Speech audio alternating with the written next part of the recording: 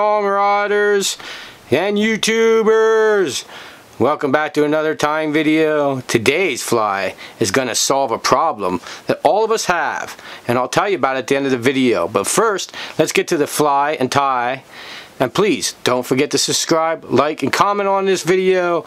Maybe tell us a fly you'd like to see us cover, or just leave a comment and tell us we're doing a bad job, good job, whatever.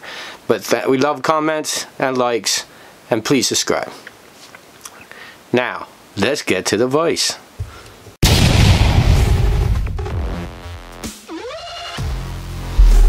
EFF Fly Fishing. Let the action begin.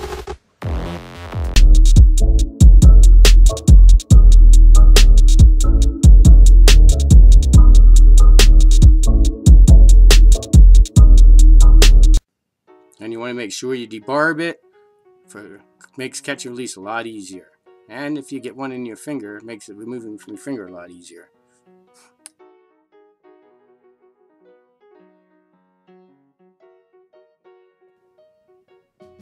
You start by putting on white thread onto a size 12 3x long dry fly hook.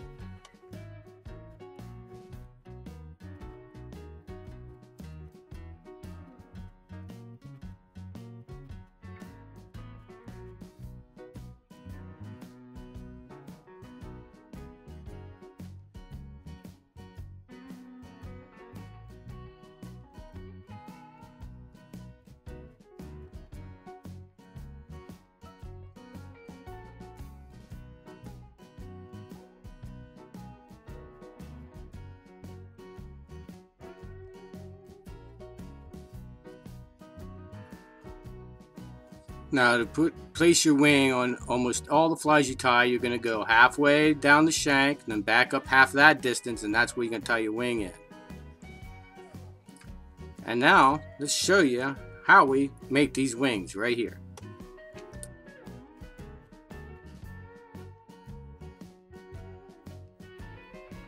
Now, what you're going to do is you're going to unwrap 3 wraps of this thread. You're going to use 3 pieces of it.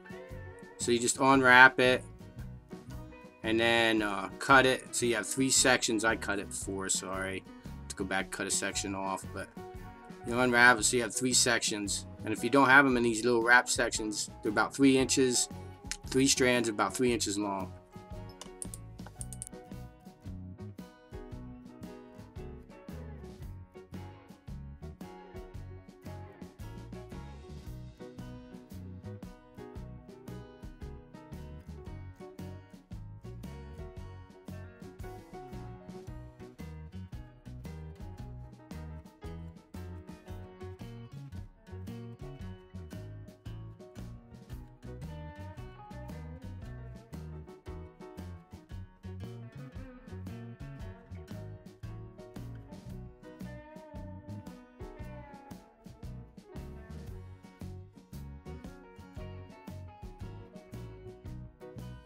Now you're going to take that material I showed you how to get, and you're going to lay it on top, and you're going to figure 8 it. Go over, figure 8 it. And let me know when you leave in the comments if you think I should make a course on detailing more how to make wings and body material, make my own separate courses. If you think to be interested in that, leave a comment below. You figure 8 it, then you go around the base, and then you have your wings standed up.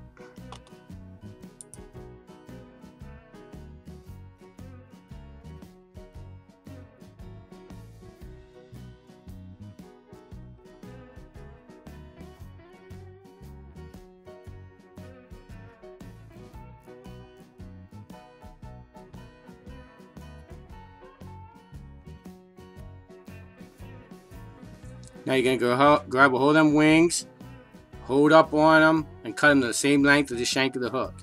Now I know you're using a 3X and the wings are a little long. Doesn't matter. This is how exactly I tied these flies. And this is where you're going to want them. So you just cut them at the length of the shank of the hook.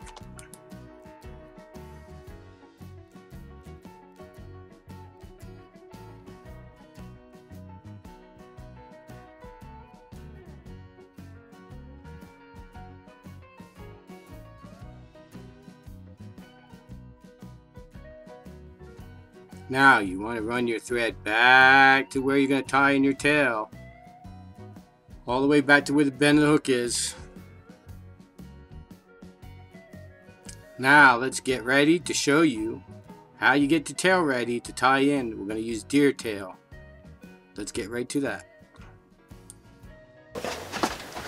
So we're here to show you how to do the tail. Got a deer tail. If you gotta include this fly because it has deer tail in it, and some of you people have already went out and shot your deer. I have not been to the woods yet. So you're gonna take a clump of the deer tail. Let's see. Peel it back.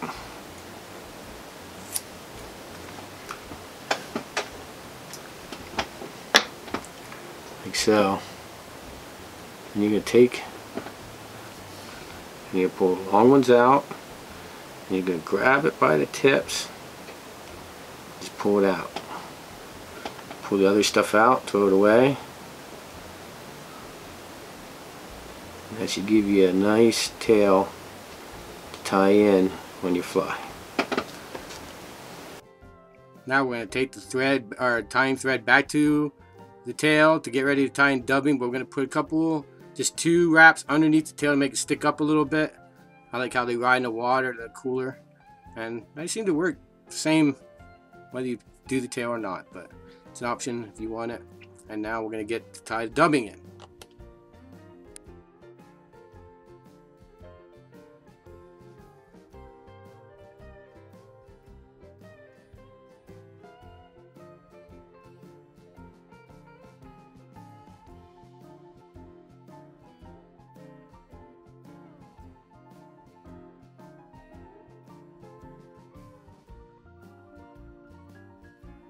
We're going to use white ice dubbing, as you can see, as I showed you, and we're going to make the body bulky. We're a little more bulky than a regular mayfly.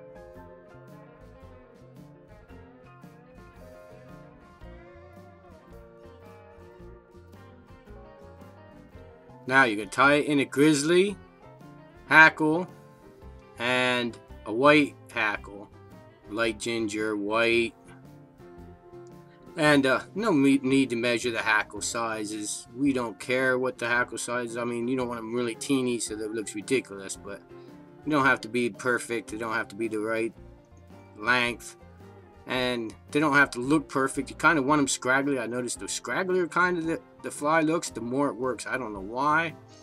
And we're going to tell you, don't forget, how this is going to solve some of your problems.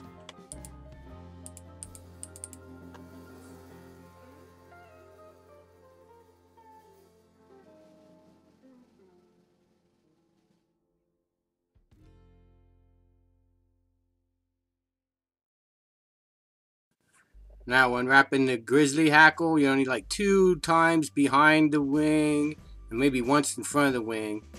But when wrapping the white hackle, you want to wrap like 4 times behind the wing and twice in front of the wing. Then you want to tie them off, pull all your hair back, get it out of the way, form a head, finish it twice.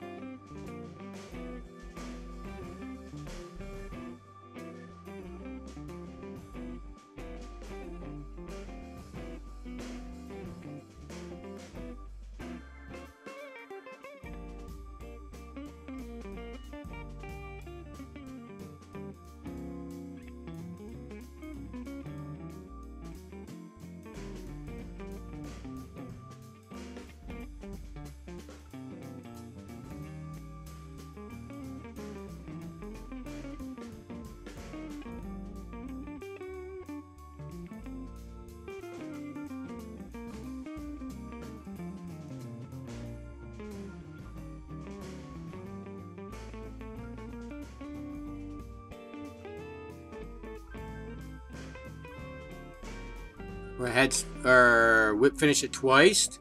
Head cement if you want. And that's it. Let's take a closer look at this cool fly.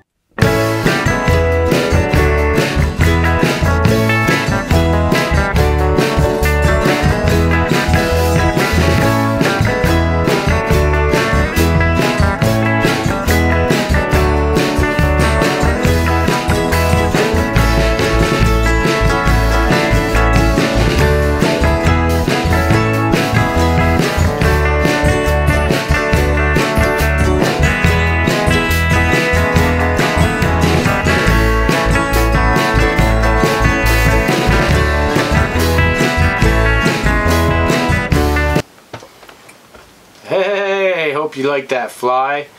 And there's a couple reasons why you want that one in your box. Now the other day I was out on Penns Creek.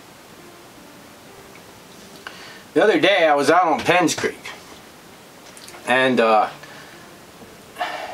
fish had rose and right like beside me. So I kind of, like I did with the on one of the other videos before, I just moved my strike indicator to overtake the nymph. And when my strike indicator went above the fish came up and almost swallowed my strike indicator. Well, if this happens to you, I suggest you just tie on one of these flies. Take your strike indicator off, tie one of these flies at the end of your rod, and you can tie a dropper back on and use one of these as your strike indicator. And when the fish comes up, they'll just grab that fly and you'll catch a big fish. I've caught a couple big ones this way. They tried swallowing my strike indicator. It works in the spring too. Some of the dumb big stockies will try and eat your strike indicator, I think. They think it's power bait. I don't know what it is, but it really works as a dropper. A lot of times if I'm going for ones that I think are really going to try and take it dry, I'll go with, this is basically a white walleye. I'll use a gray walleye in the spring. And then a royal walleye during when the terrestrials start coming out. But this white wolf is deadly all year long. You can use it as a dropper setup and they'll take that white big bulk of fly. Not always sure why they do it. I have my theory, and my theory on the reason why they take these in the fall is if you've seen them big white moths that come out in about middle of summer, they're everywhere. I mean, I've seen them along creeks, hundreds of them along creeks already. And when they fall in the water, there's so much protein and there's such a bulky source of food that the fish do not want to give them up. So that when this white strike indicator falls in, they think it's another one of these huge moths, which they got a lot of protein off last time, so they want to attack it and they hit it and they think it's a moth. That's what my theory is. I'm not sure exactly what the fish think. I mean, I don't know how you would ever know what the fish really think. But that's my theory, is they attack that for that white strike indicator. And it's only white. I never had them try and swallow an orange strike indicator or a pink indicator or any other. I don't use pink, I use whites. Once in a while I use an orange. She uses all the pinks. I won't go through the difference of strike indicator color in a future video, but this is why you have to have this fly in your box. And when that happened, I didn't have any of these tied.